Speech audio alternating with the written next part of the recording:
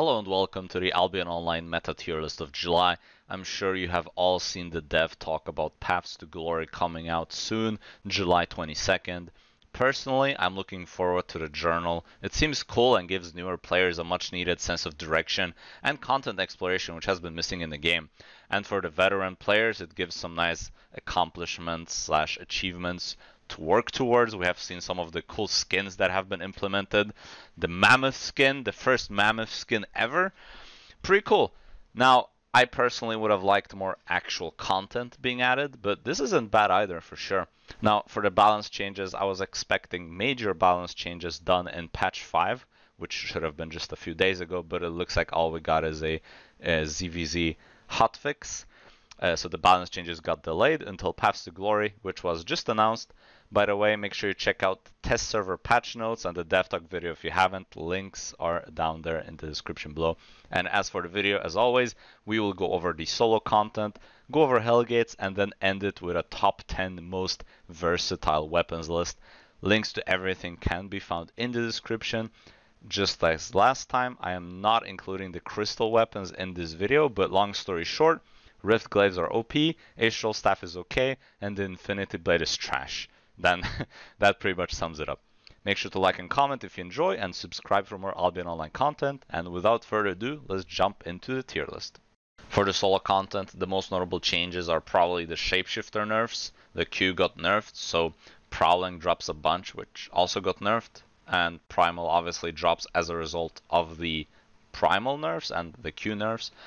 Double baited as well, with the cooldown change is now slightly weaker. Same with Carving, got a damaged nerf, slightly weaker, but still playable.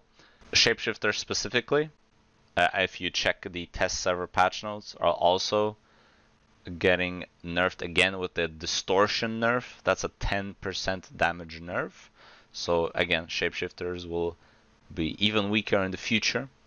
So maybe not the best investment choice. They have been OP for a while now though, so it makes sense. Warbow got a buff not too long ago as well. Now the only issue with Warbow is it's hard to kill through Undead Cape sometimes, and you rely on people chasing you, which is why it's hard to place it highly in my opinion, in mists at least. Similarly to Light Crossbow, you have to be patient, especially against high mobility builds. You need to bait your enemies sometimes. As always, the meta is slightly different comparing mists to corrupteds. There are a few key reasons for that. Now, the main ones are because of the terrain, the traps, and the bats. While mists are slightly more focused on mobility and being able to escape like a 1v2 situation, like that's probably your biggest worry, especially if you're a good player running a Gucci set. For corrupteds, Grail Seeker is still the sweaty meta option if you want to grind Infamy. Very hard to lose any matchups, and even if you do run up against a bad matchup, you should be always able to break crystals without too much trouble. The only matchup which is kind of problematic for Grail Seeker is the one-handed spear with Duskweaver helmet, and that might seem like troll at first, but it is unironically a good counter to these kinds of builds where the sole purpose is to go in, do some damage, and then reset and repeat until you kill the other guy. That's the Rat Catcher build essentially, but other than that, nothing too crazy, no big changes there. Only thing noticeable, I guess, Tomb Hammer also got a slight buff, so you'll probably see a little bit more of that in general. And one nice thing that got added for mists, by the way, is the mount range change from 12 to 15 meters, which now makes it easier to farm in mists, so you don't lose your mount when doing PvE, which is pretty cool. I know there's some mobs which knock you far, and you have more space to work with when doing PvE, so that's always good. And now on to the Hellgates. We start with 2v2 Hellgates. The most notable change since last time is the Carving nerf actually, which we saw earlier. It drops it from viable to below average, probably around C tier. It's not that bad, but a 10% damage nerf on a weapon, which is essentially a burst DPS with the separate combo with the Robe of Purity, just kind of kills it. We do have some interesting changes coming up on the test server though. For example, Battle Axe will not be that good with the changes to it, but that's for the next patch. Again, for 2v2s at least, it will probably drop a bunch. Prowling Staff will also probably drop a bit in the coming patch. The Q nerf was noticeable for shapeshifters overall, but we'll see how the meta plays out with the next patch. But for now, not too many changes. Hellspawn still dominates, remains very strong, but when it comes to healing, more people are leaning again towards one-handed holy.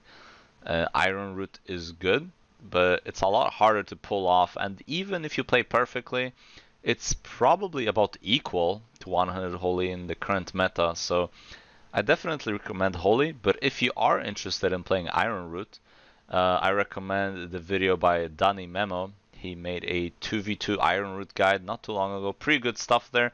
If you're a beginner or even an intermediate player and you want to learn how to play Iron Root, I recommend that one. Some good stuff. And now onto the 5v5 Hellgates. The meta has not changed much actually, as we still have the front to back as the best comp, but it is slightly weaker and got nerfed. Not only is the cleanse part gone and the damage is lower, but the cleanse not being there anymore makes one-shot and THC dive more viable.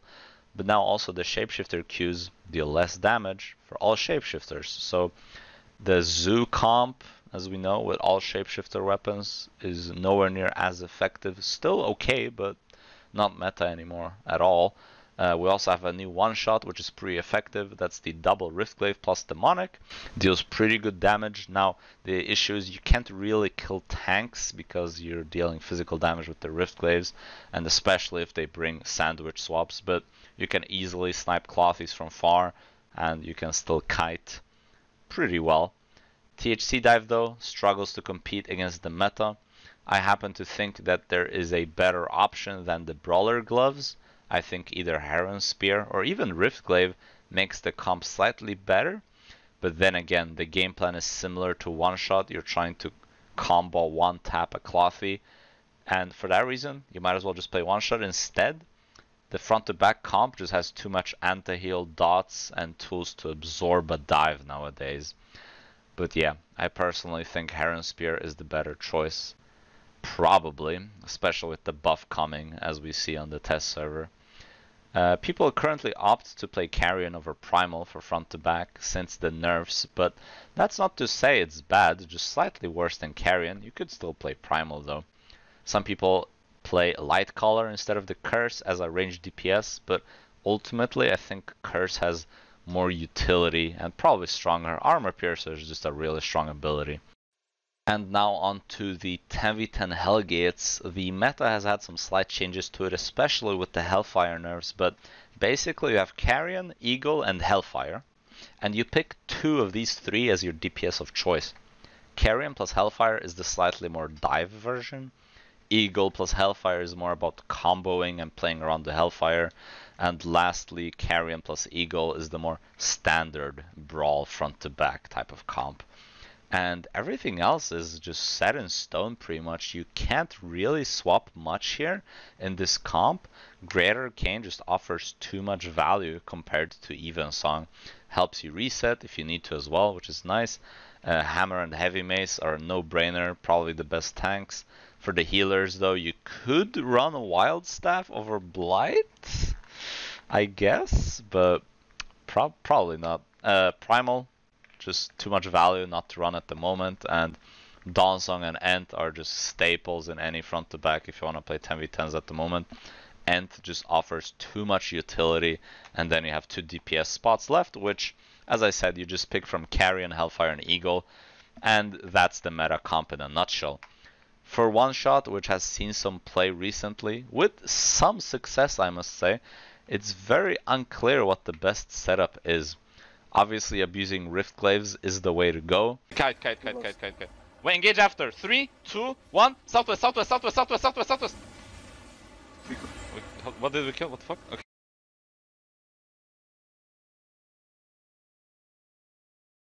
Ent does not cleanse anymore, which benefits one-shot, but it's a rough time to be a one-shot enjoyer. I'm trying to cook something myself, but it's not easy.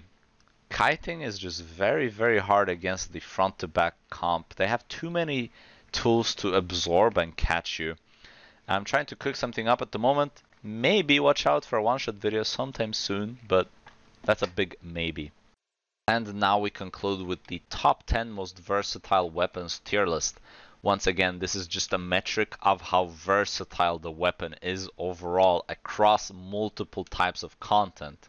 It comes to no surprise that Hallowfall remains as the supreme healing option, which you can go with almost anywhere and be very useful. Whatever content you can think of in the game, Hallowfall is either really good, or at least decent, or the best option, right?